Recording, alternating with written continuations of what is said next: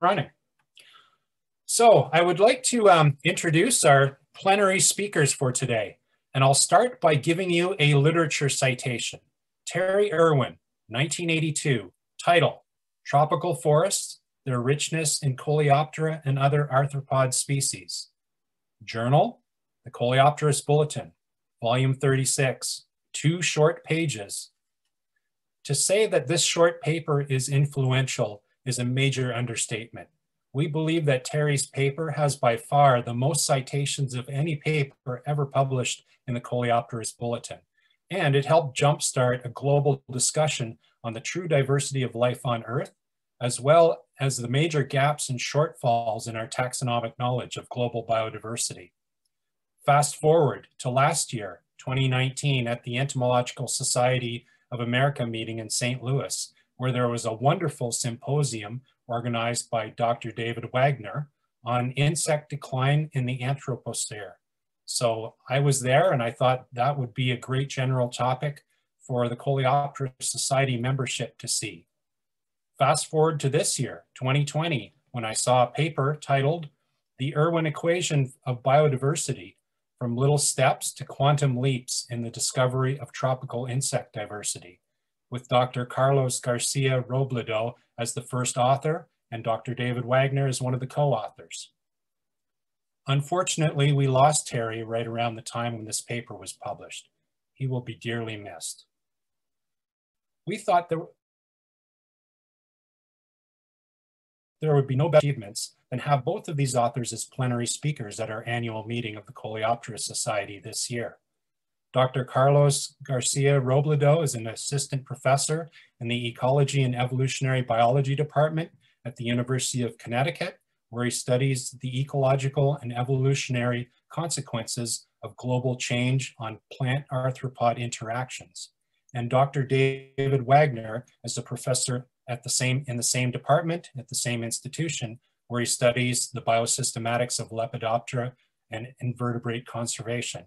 I am very pleased to have you both presenting as our plenary speakers. And Carlos, I'll let you take it away. Thank you. Andrew, thank you so much. So this is great, and this is such an honor to be invited to give this plenary talk in what I think was Terry's favorite, one of his favorite societies. And today I'm going to talk about Terry Erwin. So a plant explorer, a tropical explorer, a visionary, a friend, and my postdoctoral advisor. So I don't want to talk about the many accomplishments of Terry during his career. I just put here some examples of the different papers, the different publications that focus on Terry's accomplishments. And we, as you said, Andrew, we miss him so much. But what I want to do today is to talk about a project that we were working about this year, that is about that famous paper in the Coleopterists Bulletin. So Terry Erwin was a California beach baby. That's one way of us to define Terry. And then when he graduated from his undergrad, he decided to move to cold Canada, to Alberta, to join the laboratory of famous legendary coleopterist George Ball. And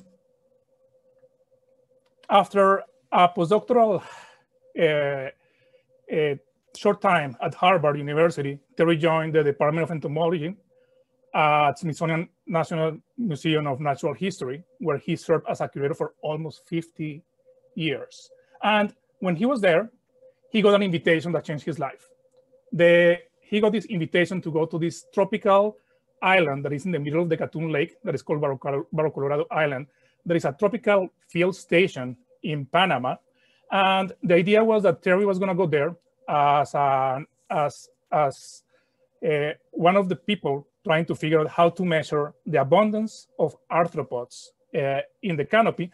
And it was to calculate the biomass of arthropods in a study that was trying to understand the diet of silk anteaters. But this was actually really interesting because he wanted to actually figure out how to estimate this biomass in the canopy. And he came up with this idea. Maybe what he could do was to get this fogger, this fogger that is used to fumigate trees in orchards, and then use some sort of insecticide that is biodegradable, permethrin. And then what you do is that you can fumigate the whole tree, and then you put the starch at the bottom, and then you get many, many, many insects from the canopy, and then you can calculate the biomass. And then what he discovered was that actually he was getting this rain of arthropods that originally he thought that they were really, really rare. For example, carabid beetles that were like present in collections by represented by only one specimen. And then he had this rain of those specimens. Actually, they were canopy insects. That was amazing. So this actually was a revolutionary technique that now we all call canopy fogging. And then after this, Terry started working on these studies of how to estimate biodiversity in places like, for example, the Peruvian Amazon or Panama, or even till last summer, he went every single summer to the field to Yasuní National Park in Ecuador. So eventually in 1981, Terry received a letter from Peter Raven. At that point, Peter Raven was the director of Missouri Botanical Garden. And in the letter, Peter Raven asked him a really straightforward question. How many species of insects are there in 1 acre of rich tropical forest? And then what Terry did was to explore Raven's query by using his records of insect collection from tropical rainforest canopies in the canal zone in Panama. As Terry told me, what he did was that he went to his office. He said, this is an interesting question.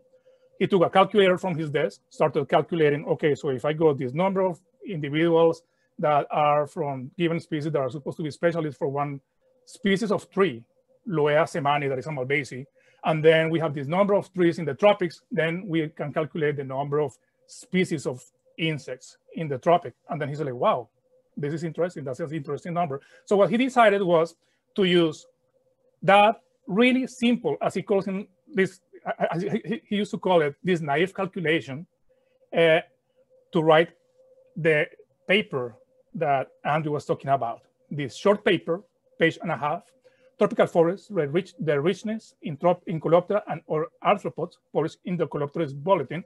And Terry sent this paper to the Coleopterists Bulletin. I thought it's an interesting idea, but he didn't think that it was going to be anything really noticed by many people.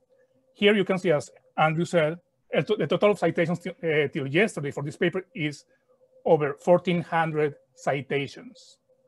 Boom, right? This paper, where he proposed that there might be as many as 30 million species of insects, started an era of biodiversity exploration. Okay, and this is me meeting Terry. Almost 40 years after that, I used to be the teaching assistant for courses in the field given by the Organization for Tropical Studies, and Terry used to be a professor in those courses. So I met Terry in Peru when I was just finished my undergrad, and eventually went to did my PhD at the University of Miami on theoretical ecology, demography, population dynamics. And then after that, I applied to one of the Smithsonian fellowships at Smithsonian with Terry as my advisor, because we wanted to work on different questions on how climate change will affect plant-herbivore interactions. And that project is still running. That's kind of like the core project in my laboratory. So what was very exciting of interacting with Terry is that Terry always had this amazing imagination, and he was always thinking about the big picture. What is the next thing in tropical biology, right? We used to go to his house, and then he, together with his wife, tropical ornithologist, Grace Bad, had this house that was this hub for tropical biologists that just stop in Washington, D.C., and then you go there, and then you have wine, and then you talk to all these people from all over the world, and you just think about crazy ideas. What is going to be the next big thing happening? And in one of those conversations, we were talking with Terry about a project that is called the Search of Extraterrestrial Intelligence, the SETI project. And what we have here in this picture is Frank Drake. At that point in 1961, he was a professor at Cornell University, and this astrophysicist wanted to know if there was intelligent life beyond Earth in the galaxy, and how can you actually detect life out of this planet. And for that, he started a project that he called SETI, the Search for Extraterrestrial Intelligence. And he planned a first meeting for this project in 1961. They got together, kind of like this Coleopterists Society meeting, right? You get together on one side. At that point, he said that it was going to be in the Green Bank telescope in West Virginia.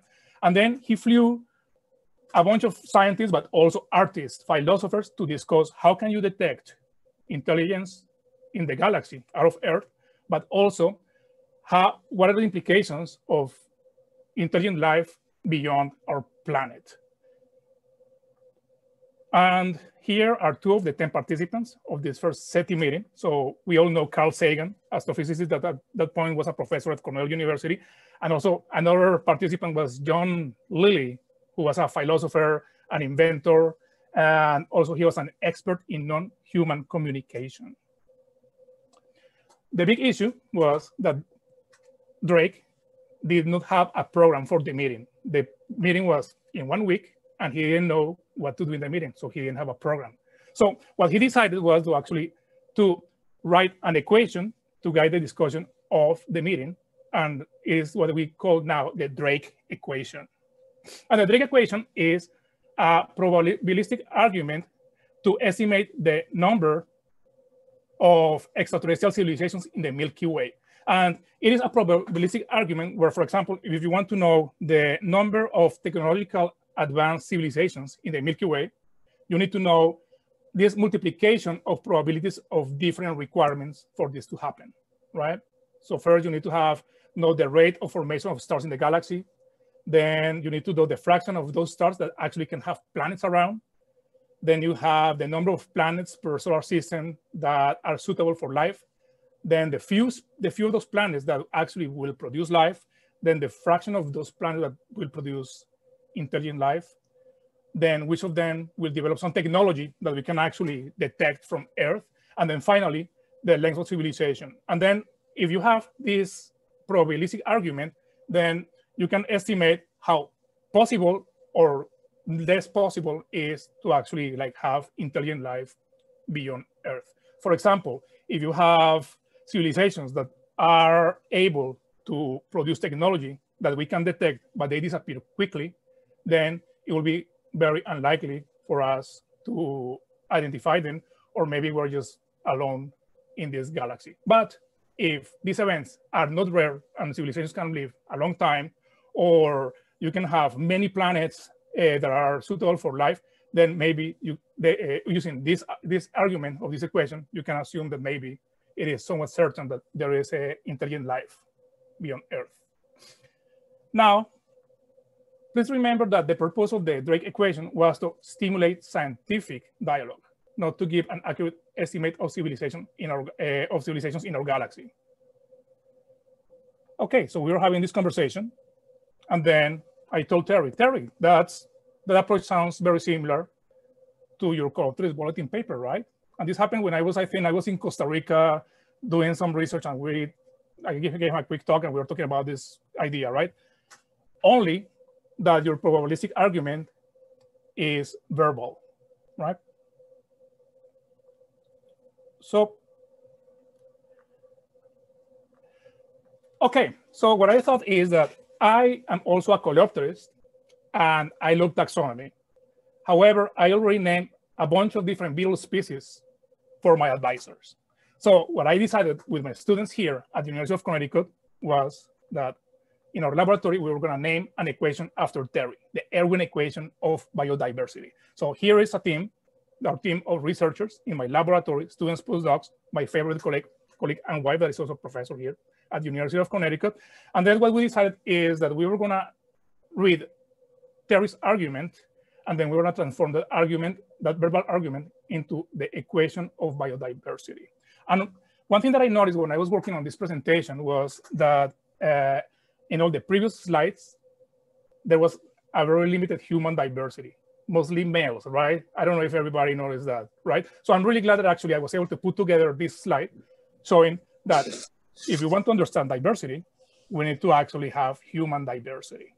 Okay, so to improve our team, we invited the Wagner is our next speaker. So now we have an even more diverse group of researchers for this project. Actually, what happened was that I was having a couple of beers with Dave, and then we were talking about this idea of the Drake equation and how this could be analogous to this idea of the Erwin equation, and Dave thought that it was super interesting. So what we decided to do was to have this short project that was going to be one semester, where part of our lab meetings, that our weekly lab meetings, were going to be devoted to think about how to estimate biodiversity. Okay, so because I'm one of the associate editors of Biotropica, the journal of the Association for Tropical Biology and Conservation, I proposed this topic as a potential topic for one of the 50th anniversary celebratory papers coming in Biotropica this year. And we call it the Erwin equation of biodiversity, from little steps to quantum leaps in the discovery of tropical insect diversity. The idea was to generate the Erwin equation. And then after that, with my students, what we did was to revise the different models to estimate diversity. And then we were able to trace the parameters from all the different equations to link them to the original idea of Terry. And it was amazing that we discovered that actually many of those models can be directly connected to the basic idea that was proposed by Terry in this short paper in the Coleopterists Bulletin. So here we have the Erwin equation of biodiversity. That is a probabilistic argument to estimate the number of insects in the tropics, where we have the number of insect species can be calculated if we know the fraction of herbivorous species, the fraction of predatory species, the fraction of fungivorous species. You can continue doing the scavenger species that are specialized in a given plant. And of course, if you know the number of plants in a tropical rainforest, then you can calculate the number of species. And of course, you have the same issue, right? You have the argument can be somewhat accurate or extremely uncertain, depending on how well you know these parameters. And as we know, knowing these parameters is super difficult. For example, we have the parameter here, LK, that we have here. Let me see if I have my laser pointer. The parameter LK, that is the total number of known insects. How can we know that, right? So basically the confidence intervals can be huge. So I want to remind you that actually the Erwin equation of biodiversity the purpose is to stimulate scientific dialogue, not to give an accurate estimate of the number of species. So if you visit our paper, you will find a taxonomy of the different methods to estimate diversity. And this is only one of them, right? So these are called the Erwin equation is a diversity ratio method where you can estimate the number of species based on some trophic level. Then Robert May produced a similar equation where he actually was able to include a parameter where he was able to include how variables can be the different parameters, right? The sensitivity of those parameters of change. And then Odegaard include another parameter that is actually how diversity changes in space. So that's called beta diversity, right? So how can you include beta diversity to actually calculate how many species? And then you can go on and on, right? And there are many other ways of calculating the number of species. You can have, for example, macroecological methods. You can use a relationship with body size, biogeography. You can use discovery curves, right? You have the higher taxa approach that are these regressions where you can actually calculate the amount of effort to discover species versus the different slopes of the different lines for the different samplings and so on, right? And of course, one that is super important and is the only way that we can actually have some estimation of biodiversity is experts. So all of you, if we don't have experts for many groups, we won't be able to even like fathom how many species are on Earth. So a second goal for this project was to try to find estimates for different groups of insects. And then we chose only the six major orders of insects: Coleoptera, Hymenoptera, Diptera, and so on, right? So we have them here. And we searched in the literature for the number of described species, the minimum number of estimate, the maximum estimate for those species. And then we produce what we call a speciescape. How many species are described, the minimum estimate and the maximum estimate. And I want you for this presentation to just focus on the maximum estimate. Coleoptera, we have over 2 million species. Hymenoptera, this on about 1 million species. Diptera, 800,000 species, and so on, right? So what we did with this to obtain these estimates was to look at the literature, but also contact experts. And because these estimates depend on literature search and expert opinion, we have a log that is a companion of the paper, so you can trace the origin of all these different numbers. That, of course, they can change, right? Okay. So while Erwin's estimate of 300 million insects has been abandoned for decades, it is far too early to regard it as dead. Molecular methods combined with global insect surveys are unveiling vast cryptic diversity, and microdipterans and wasps alone have the potential to push global insect diversity well beyond our upper limit of 8.8 million, perhaps 20 million or beyond. And that's what is going to be our next talk by Dave Wagner. When asked if his 30 million estimate was correct, Terry used to laugh and said, actually, my estimate may be very, very conservative.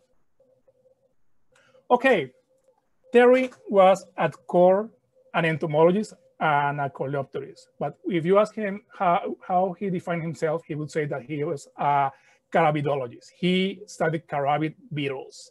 And his preferred genus was the genus Agra. And Terry's sense of humor often made itself apparent in the names that he gave to new species of his favorite genus of carabid beetles, Agra.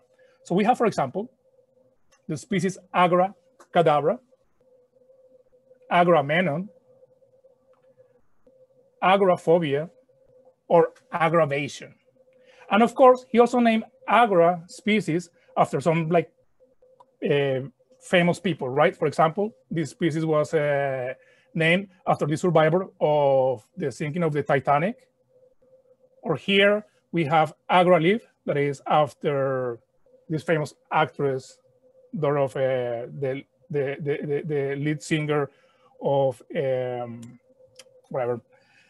Okay, but this one is super interesting, right? Here we have this beetle that he found, and he had these really thick femurs. And of course, after he found this beetle, he decided to call to name it after Agra, after Arnold Schwarzenegger. And actually, Terry got a letter from Schwarzenegger thanking him for naming this species after him. Okay. And this is my favorite species. This is Agrograce, named after my lifelong friend, Razorbat, tropical ornithologist, Terry's wife, and lifelong companion. In Terry's words, the epithet Grace is an eponym based on the given name of the Peruvian ornithologist, Razorbat, who has shared the bird-infested Amazon and Andes with me for many years. Okay, so back in 1961, at the end of the SETI meeting, scientists started a program to search for life all over the galaxy. The 10 participants dubbed themselves as lifetime members of the Order of the Dolphin because of John Lilly's work on dolphin communication. So during this Coleopterists Society meeting, I would like to summon you all as members of the Order of the Agradables. Agradable means nice and likable in Spanish. And on behalf of Terry, I would like to thank you all for your efforts to discover and conserve life in this planet. Wait a minute. By the way, Terry told me how many insects are in the tropics. Gazillions. Thank you very much.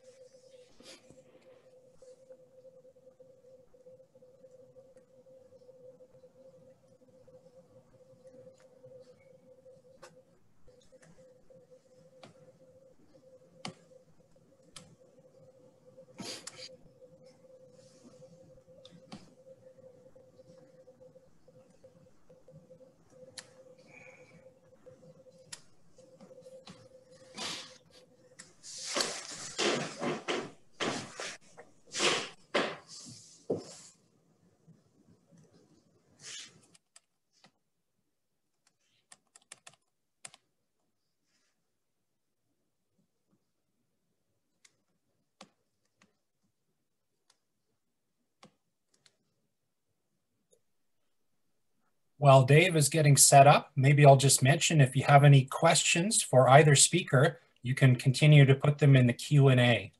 Thank you. I'm ready to start if you guys are. Go ahead, Dave, you're live. Okay.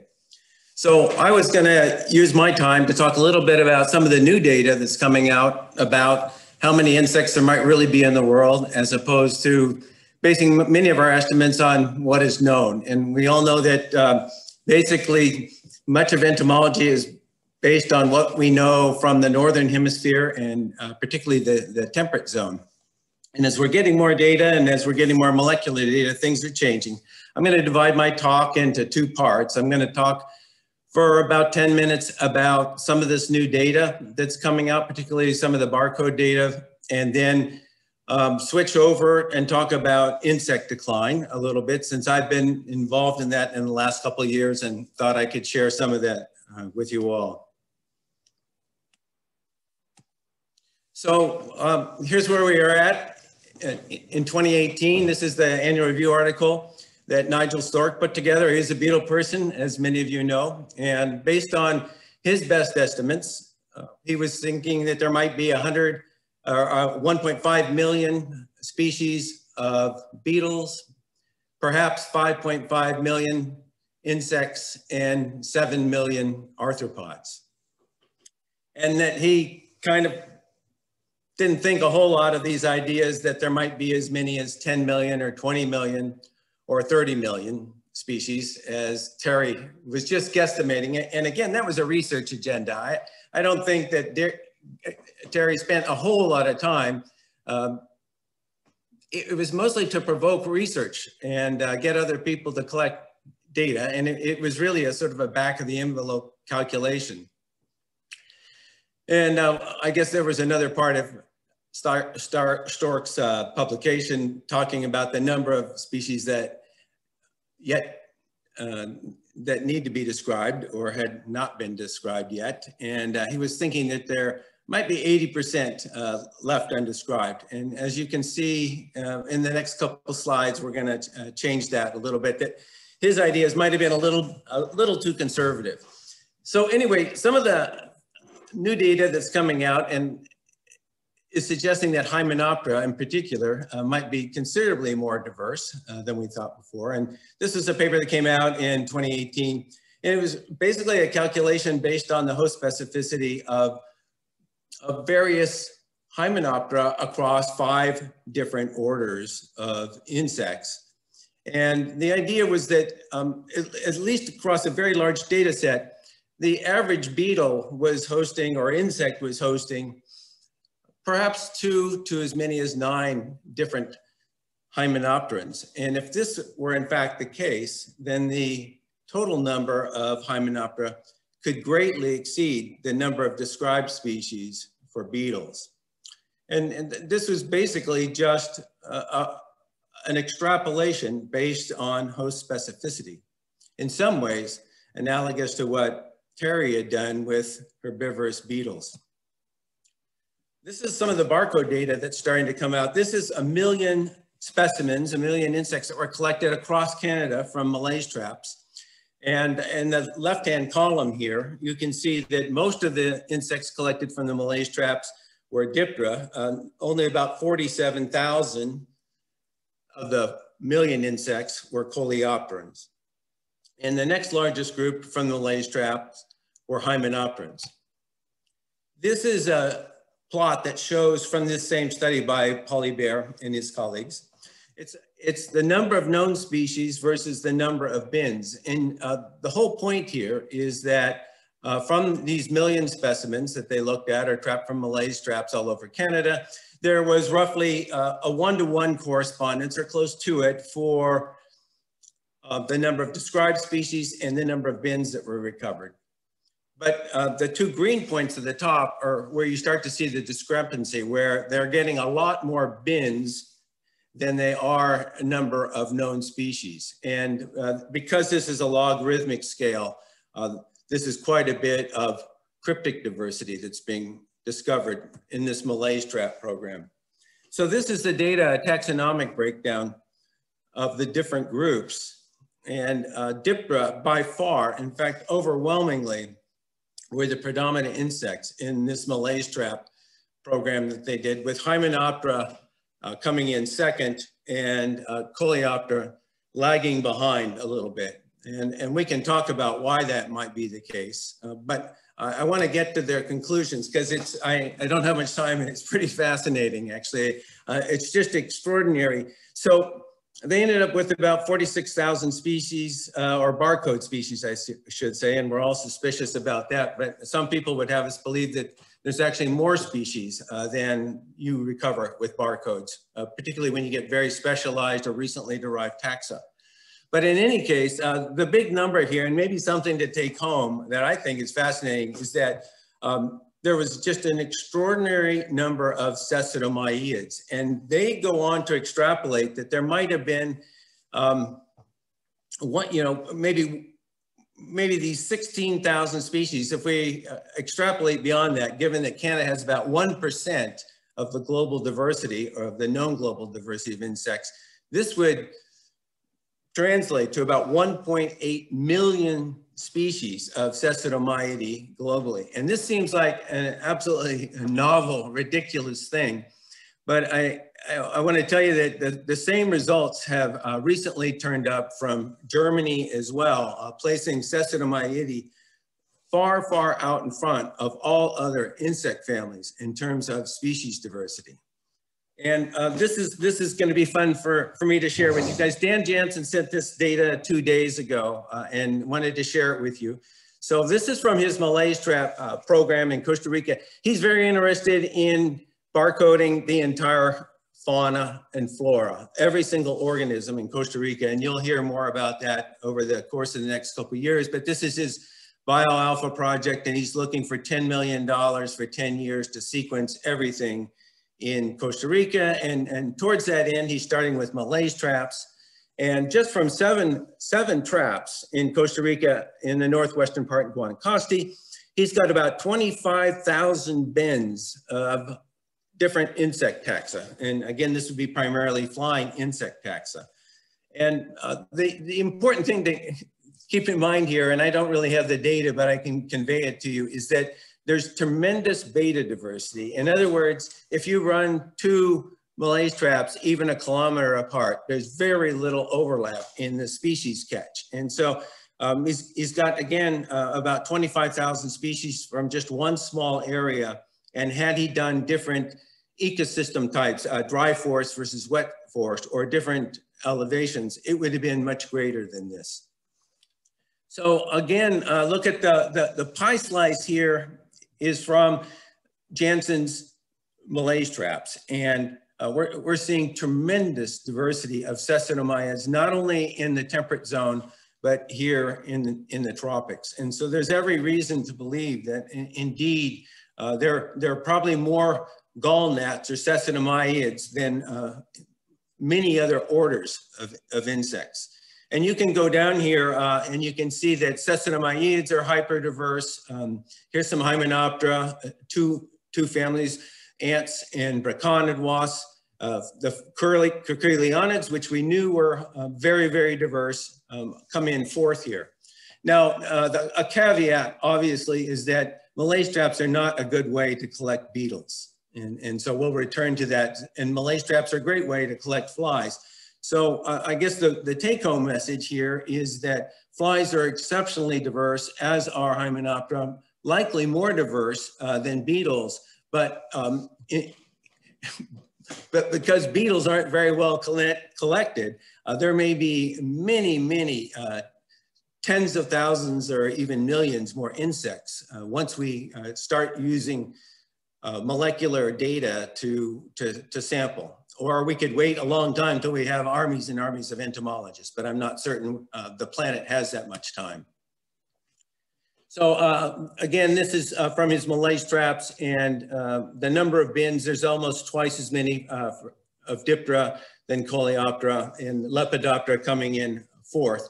But I imagine, even though malaise traps don't sample beetles very well, that this is probably how things are going to shake out eventually. with Diptera being #1, Hymenoptera 2, and Coleoptera 3, and Lepidoptera 4. But that remains to be seen. We just don't have enough data yet. I thought I'd share this with you. It's kind of Dan's idea, and this is just 2 days old off the press. But basically, his ballpark estimate for global tropical, based on his tropical experiences, is that he'd put the terrestrial eukaryotes at 30 million. Of those, at least 65% are insects. And he's not even talking about the oceans or microbes. But certainly, we're getting estimates now that, or at least Dan believes that Terry Erwin's original estimate may have been pretty close, actually, which is kind of amazing. Dan also wanted me to share this with you. He says, say hi to the beetle people for us. I apologize for abandoning Brucidae so very long ago. He will always be grateful to John Kingsolver and Don Whitehead. And with his BioAlpha program that I mentioned to barcode all the creatures in Costa Rica, he intends to have a special program that will be focused on beetles with beetle-appropriate sampling traps and methodologies. I want to switch. I don't know how much time I have left, but I'd like to talk a little bit about global insect decline, since I've been doing a lot of that over the last 2 or 3 years. Probably the first major report that raised a red flag for a lot of us was Durzo's paper in Science in 2014, looking at defaunation in the Anthropocene. This is the first meta-analysis, and basically what he found was that of the taxa examined, which was mostly Coleoptera, again, Hymenoptera, Lepidoptera, dragonflies and damselflies and grasshoppers, that there had been about a 45% mean abundance decline over about a 40-year period. And so I guess the bells didn't, and the whistles didn't really go off for the entomological community until this paper. So this is Hallman, and it came out in 2017. And this is just a phenomenal result and very meticulous data. I think we can believe this, that there was a 75% decline over 27 years of total insect biomass in Germany. And this is over 60 reserves in Germany, northwestern Germany, and all of these were in protected areas as opposed to in agriculture, although they were immediately proximate to agriculture in many cases. So this set off just a bevy of news media and attention. I don't need to tell any of you about that. One thing I would like to convey to you is that the average rate of decline here is about 2% at the worst, and maybe, well, not at the worst, but between maybe 1% and 2% per year. This is a very strong decline here, 2% for butterflies in Ohio. This is syrphid flies in the United Kingdom. And I thought I'd throw in some beetles. Crabbed beetles aren't doing especially well in numerous places. Particularly where there's a lot of people or where you have high human density or urbanization and what have you. So again, we're talking about a 1% to 2% decline. These are some averages here from three different studies. I can't tell you how hard it is to see a 1% decline with insect populations swinging so wildly between generation. So it's not something that we can perceive or see, and it's even very, very difficult to measure a 1% decline when you have population cycles that are fluctuating by an order of magnitude or maybe 2 orders of magnitude. And so this is a hard problem for us. Now, there's also quite a bit of spatial heterogeneity. So this 1% to 2% decline, I don't believe is happening over the planet in an even way. And so we don't really know what's going on in wildlands. Most of the reports are coming from areas of extreme high activity, human anthropogenic activity, or very high human population densities. This graph really shows you kind of what's going on. What's happening in England, for example, where we have, I think this is based on well over 15 million records of occurrence records. In the southern part of England, the decline is steep. It's about 3 to 4%, whereas in the northern part of England or the United Kingdom, moth numbers are actually increasing. And that's perhaps due to climate change and milder winters. But that's actually the major pattern here is not all insects are declining, and they're not all declining everywhere. This is a new paper we have coming out in PNAS in early January. This is based on 24 million occurrence records in England, and many of the species are increasing. These are the green species in this plot, but we have a very large number that are also decreasing.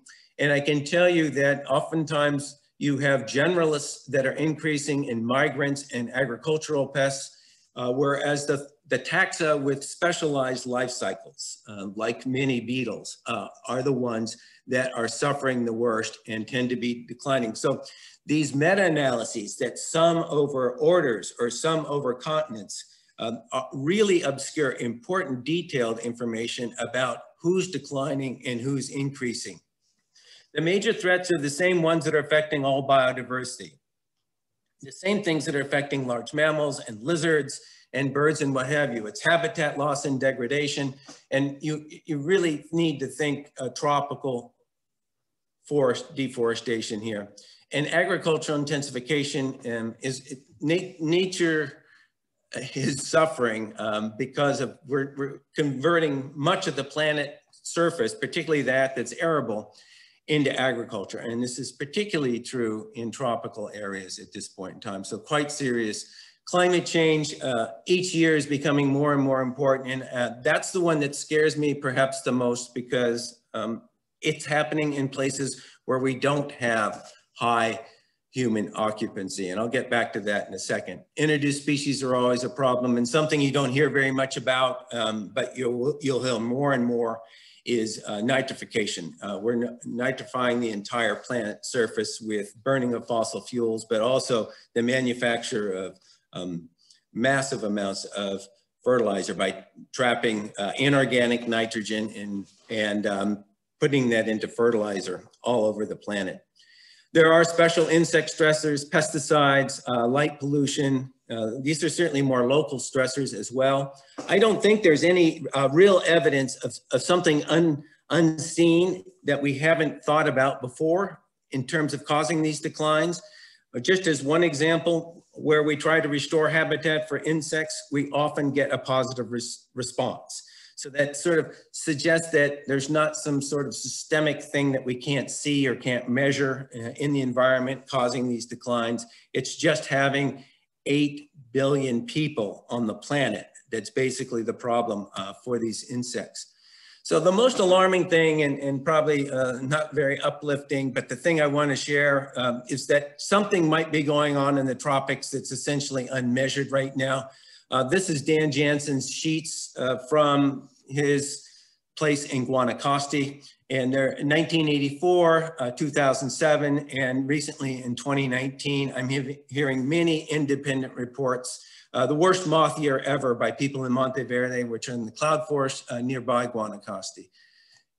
This is a new report that came out very recently at looking at the decline of caterpillars and their parasitoids at La Selva Biological Station, a much steeper decline than the 1% to 2% that I mentioned earlier. And this is part of it. We believe with climate change that these clouds in the bottom pane are getting pushed up higher and higher on the mountains, and habitats that have never before been exposed to low humidities and extended drought and drying periods are getting exposed to physiological conditions that they've never experienced, and they have no ability to deal with them. So this is Jansen's primary hypothesis for what's going on at his light stations in Costa Rica. But I would say that these humid forests, these rainforests, cloud forests, whether they're on the top of volcanoes in Hawaii or the cloud forests anywhere on the planet, and many rainforests are experiencing and expected to experience droughts that they've never seen before. And I think this is pretty serious. Insects are all surface area and very little biomass. And I think drying is a much bigger threat than perhaps just the warming. Some key points from my understanding. We're losing abundant species. So this is no longer a matter of losing rare species, but things that are abundant and are really sort of the cornerstones of ecosystem function and ecosystem service are declining greatly. Rates of decline go on the order of 1% to 2% per year.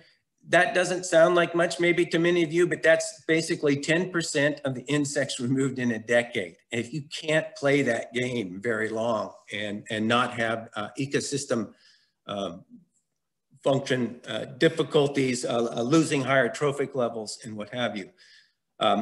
Many of the European declines precede climate change in neonic use, and that's basically just getting at the idea that, you know, agriculture, deforestation, and urbanization, and all these things that just happen with a lot of people.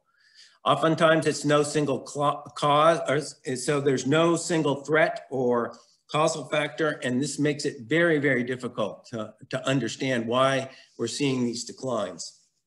We don't know what's happening in wildlands. We don't know what's happening in the tropics, but some of these early reports are frightening. And we don't know whether insects are declining faster than other taxa. We know we're in a biodiversity crisis. It can't be otherwise with 8 billion people on the planet. But we do need to know whether or not they're declining faster and why. And I think what I'll do is sort of end there and see if there's questions.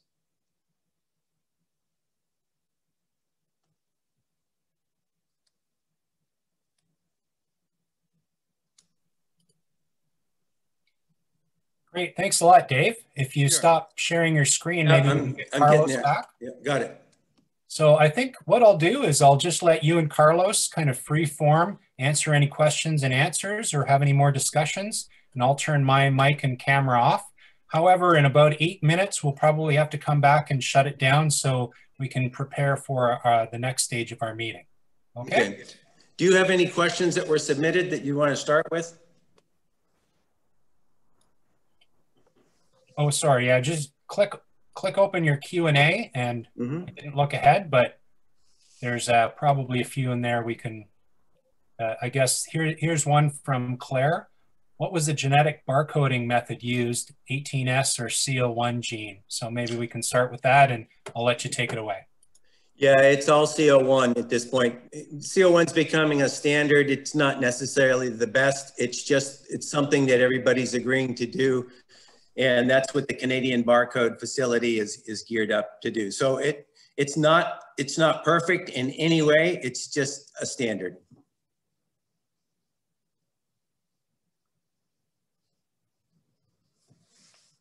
So let's see if there's any other questions. Carlos, do you have any that you want to tackle?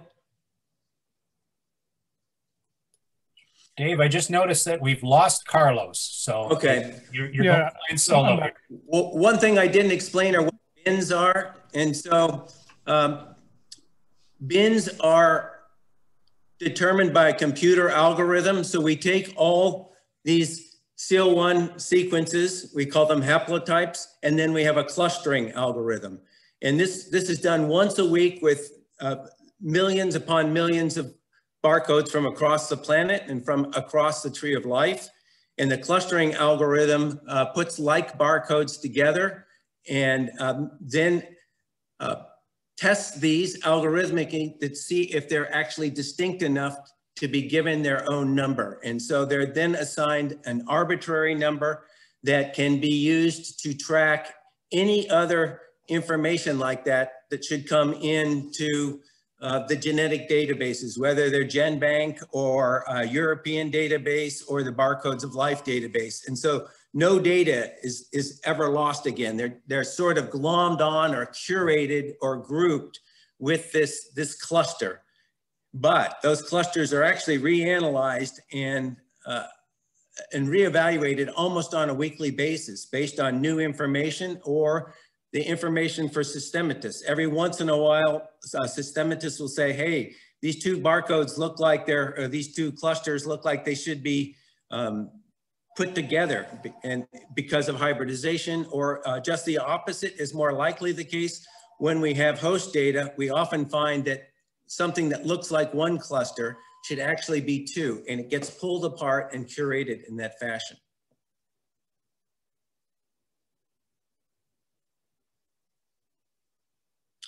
Any other questions?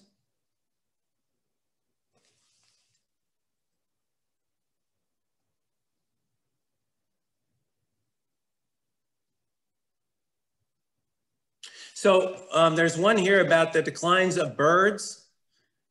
And so this is actually something I addressed in my annual review article about insect decline. There are declines of birds and there are declines of grassland birds and what have you. For the most part, we are not seeing a signal that the insect decline is driving the bird decline. They're both declining about in sync, but there was a very famous or high profile study of bird numbers in North America. And over about the last 30 years, we've lost, I think, 3 billion birds from where we were 3 decades ago. And if you look at what birds are declining, there's insectivores that are declining, but the insectivores, many groups of insectivores are declining, but not just the insectivores. Or the signal was really across frugivores, insectivores, waterfowl, and what have you. And so there's not yet a strong signal. The one thing that I think is a caveat here is that the aerial insectivores, so the swifts, I'm trying to think of some others, some of the things like martins and these birds that feed on the wing and are insectivores, they're among the most rapidly declining bird lineages on the planet. But they're not declining everywhere. For example, and again, this is a very important point, that there's quite a bit of spatial heterogeneity in where these things are declining and where they're not. And in the Northern Hemisphere right now, I would say that things are declining where you'd expect them to be declining. In Northern Europe, where you have 250 people or 300 people living per square kilometer, you have a lot of biodiversity declining.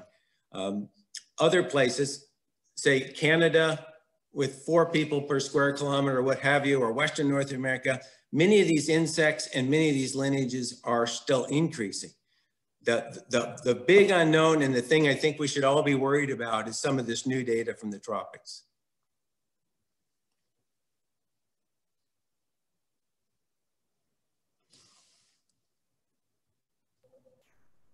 So Dave. Yeah. Do you want to take a look at Claire Winfield's question, given Jansen's idea of lower thermal tolerance in the tropics versus temperate zone, and Kimberly Sheldon's work on these two? Is there any empirical evidence that tropical insects might also be declining faster than temperate insects due to climate change? I have something to say, because actually I didn't talk about my research with Terry in La Selva, but we have a laboratory where we're actually measuring fitness of insects, fitness of beetles under predicted global warming. And we have a simulation of the temperatures along this tropical mountain. And then when people talk, like Kimberly Sheldon, they are measuring these kind of thermal tolerances of the temperatures at which insects faint. But the temperature at which you faint is not the temperature at which you start declining. You need to actually understand fitness. And that's what we are doing in this project we started with Terry. And then one thing that I wanted to tell Claire that I actually discovered, I have this, I gave this this seminar for AMNAT, for American Naturalists, where we actually have experiments where we showed that you have this fitness fitness is adapted to different elevations. But then when I was looking at the literature, there's only one paper that measures fitness in a latitudinal gradient. And then I requested to PNAS the original data for that paper. This is Dutch, a famous paper that everybody cites. And I found out that the data that they have for the tropical species is only for 8 species, and all of them are pests that were raised in the laboratory. And they use the original location where the pests were collected generations before. And they use that as a location, and they use the fitness estimated in the laboratory, let's say in Africa, for an insect that is from South America, and so on. So the truth is, we don't have any idea. If you really look at the data, we have these temperatures at which insects faint as an estimation of how tolerant they are to different temperatures. And if you want to really understand fitness, understand how climate change will affect these populations, you have to calculate fitness. And the data that we have so far, I discovered that is super bogus. I mean, I'll just say something for 20 seconds. temperate insects experience really wild fluctuations compared to tropical insects. So I think Jansen probably has a good hypothesis, and he's an exceedingly gifted naturalist who has tremendous insight into how organisms work and the interactions among them. But I will say, I want to go back to more than temperature. I think hydrology and desiccation are going to be deal breakers for many species on this planet, particularly insects with their huge surface area to volume ratios. And so it's these droughts in the tropics, I think, that are really going to affect plants and insects, perhaps even before temperature. Great. Thank you to both Carlos and Dave for a wonderful presentation, really engaging with everyone. I hope that everyone will join me maybe in the chat with a rounding applause for such a wonderful plenary talk. So thank you very much. Thank you, everybody. Super nice. Thanks for inviting us. That was super fun. It was great to have you. Okay.